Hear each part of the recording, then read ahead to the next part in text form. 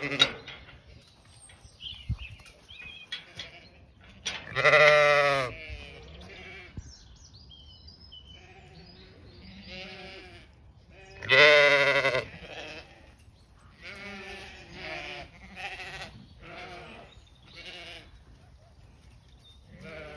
girls. Yeah. Some of you were gonna be coming in. Come on, girls. Hey babies, how are you?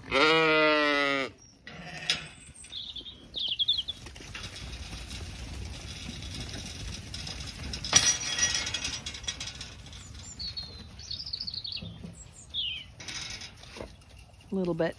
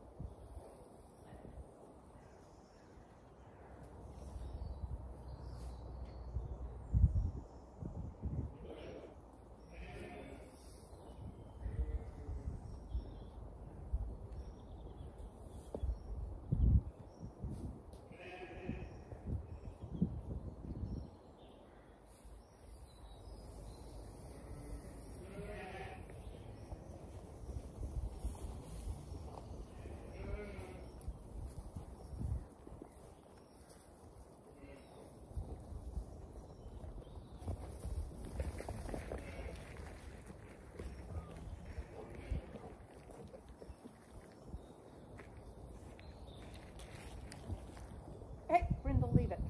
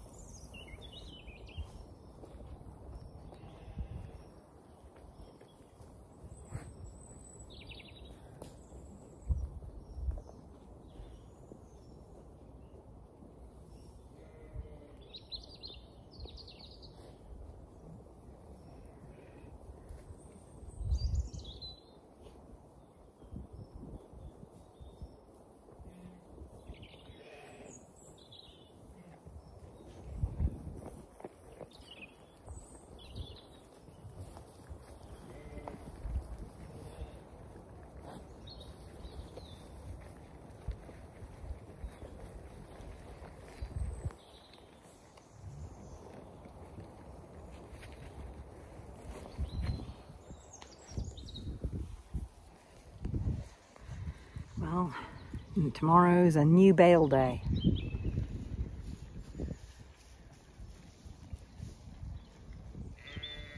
They've got hay now spread over in piles, but there's plenty for them. I don't need to give them a new bale yet. They can finish off what's around here first. They're all collecting around the little piles I made.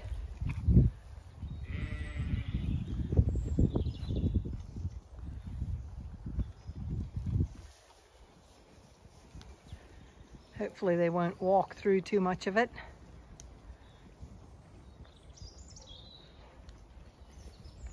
And somebody, I'm sure, will graze in here.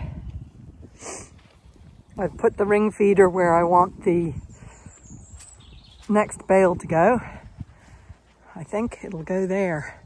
What's really good is all that hay carbon all in there will go into the soil, returning organic matter to the soil. And it'll be well manured. You can see the sheep's manures all through here. So you can see the grass is already coming up through where the first bale was, all the way over there. So very well stomped in organic matter. Look at them all, happy as anything, munching their hay that I've spread.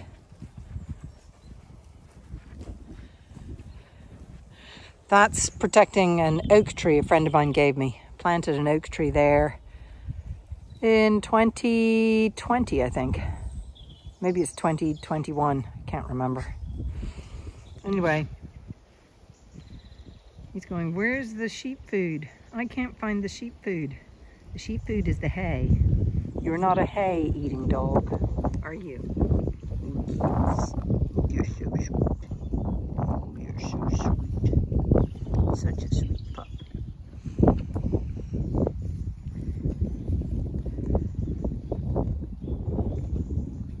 So I've been potting up. It's been a very rainy day. I've been potting up. These are 3 remaining rowans that I haven't planted. And then these, all of these other ones are crab apples that I was given. And I was given them about a little while ago. No, not too long ago. Oh, just before the storm. So Friday of last week, Saturday of last week. These were all bare-rooted crab apples. And I've potted them all up until I get a chance to plant them where I want them. So 3 rowans and 2, 4, 6, 8, 10, 12, 14, 16, 8, about 20 crab apples. Not bad. Okay, so I'm gonna have to plant those out somewhere. I might keep a few in pots, some of the really, really small ones, to let them grow on, and then I can plant them somewhere when they're substantially bigger. But these are native Irish crab apples, and my grandfather planted loads, so I'm just continuing the family tradition of planting crab apples. Here I have planted, these are some Gilda Rose, and then these are all Gilda Rose here, and then here are some more baby rowans. These are small rowans. This is a bigger one, but I'm gonna keep those in pots and let them grow on this year and then plant them out next year. These Gilda Rose I'll plant out later this year. There's somewhere where I want to plant them, but I haven't had the chance recently. So those are all my baby trees that I'll be planting there. So yeah, been busy planting trees while the rain has been raining, but planting them in pots, not out in their location on the farm. And what's so fun is I've got to trim these back, but you can see my hellebores are starting to get ready to bloom. Look at that. I should really trim these out of the way. That's what you're supposed to do, is trim back the leaves. Isn't that right, dogs? Anyway, that job's done. Herding the flock back in.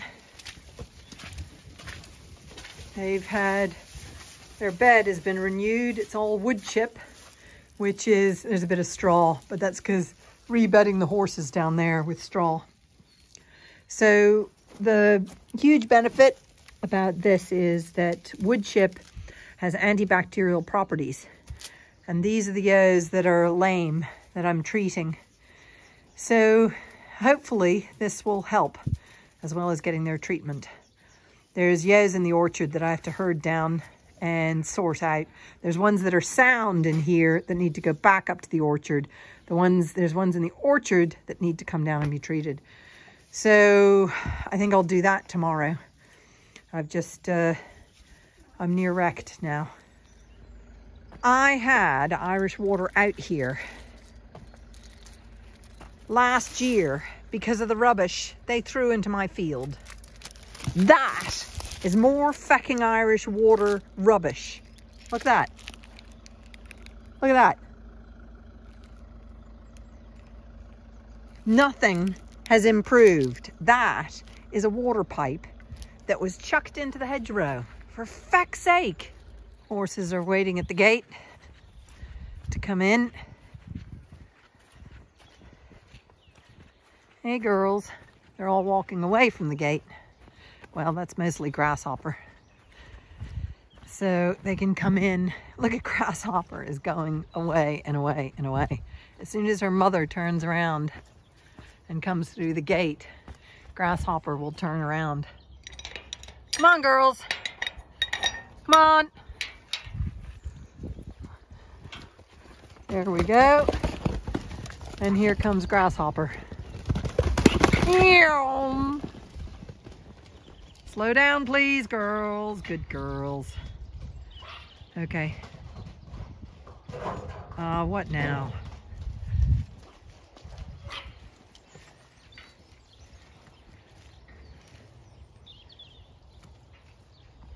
I've got to close this gate.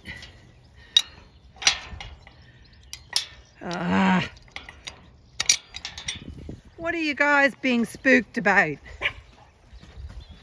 Just calm down, people.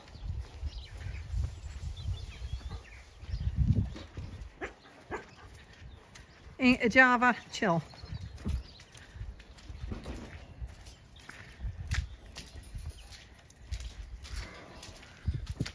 What are you spooked about? Walk on.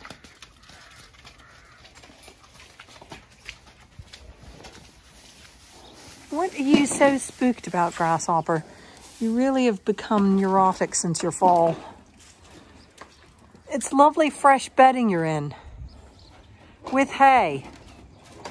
Isn't that right, Mouse? Not Mouse. You look like a pony I had once called Mouse. Yes, Miss Daisy Rose. No, I don't have any carrots right this second. Okay. Those jobs are done now. So I was in town today and stopped in to my favorite chocolate place for a lovely, delicious hot chocolate. And the proprietor there, lovely man, was making these. And he gave it to me. And he said, you put it in your plant. And I said, okay, I'll put it. My lemon tree is not feeling very well. So I'll put it in my lemon tree plant. There we go. And see, it's got a heart shape and everything in it. So hopefully that will make my lemon tree feel better. My lemon tree is feeling rather sad and yellow-leaved. So there's other leaves are looking better. So hopefully there's lots of fruit on it. I've also been feeding it, oh, I want to take that out. That's a dead lemon. So it's got a lot of dead yellow leaves. So hopefully this will improve it. Now, what was amusing was when the lovely gentleman at the Truffle Dairy gave me this, I was going to the bank and I was getting my hot chocolate so I could stand in the queue at the bank. When I got to the bank, there was no queue and 3 people at the 3 different windows. So I had my choice. So, lemon tree, hopefully this will be good luck for you. I need to actually probably do a milk wash, which is where you get milk and I wash the leaves with milk. And a lot of times that's an incredible resuscitator of plants like this. Anyway, my poor lemon tree. So everything else here is doing okay. Surviving this cold winter. So hopefully my copper-hearted thing will do its magic for my lemon tree. The light is going and I've been here in the garden. I've been pruning the hellebore leaves so that it's exposing the flowers, all these hellebore flowers. So there's that one in bloom. And then we come along here and there's those ones, a different variety. And look, the primulas are coming out. And more hellebores, a yellow one. This one is in bud. Look at that pinky one. And this one. And there's more here. And some white ones. And then this really beautiful one. Look at the colors. This is a lovely one. Whoops, really beautiful. So that is one of my hellebore beds. And then you come along here, along this tank. And earlier I was talking about the crab apples and rowans. And I showed you this bed that was full of the hellebore leaves. And I've cleared them off so that the hellebore blooms can be exposed.